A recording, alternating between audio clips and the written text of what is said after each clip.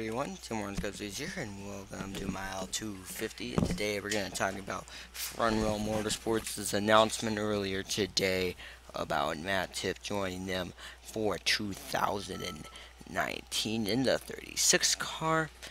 And so let's first of all look at his stats. Last year was actually really bad for him on Joe Gibbs Racing. He had 0 wins, 2 top 5s, 13 top 10s, average finish of 13.6. But this year he actually did better, even on RCR. So I think he'll do even.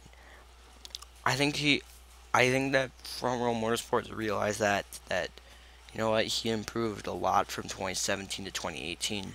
And, I'm sure he'll improve this year. I don't think he's going to be nearly as good as Michael McDowell, who's a very consistent driver, and David Dragon's pretty good, too. I think might do decent, probably won't be all that great. This year, on RCR, he was very close to winning at Richmond overall. 6 top 5s, 19 top 10s, a pole, average finish of 12.6, and finished 6th in the standings. And he actually beat out Justin Allgaier, Austin Cindric, Brandon Jones. Brandon Jones was on Joe Gibbs Racing, and the fact that he only did that good, that bad, I think I'll just show you that he probably does not deserve to. Yeah, anyway, there's a whole nother topic. Got off track there, but yeah, I think that he's okay, but I'm sure that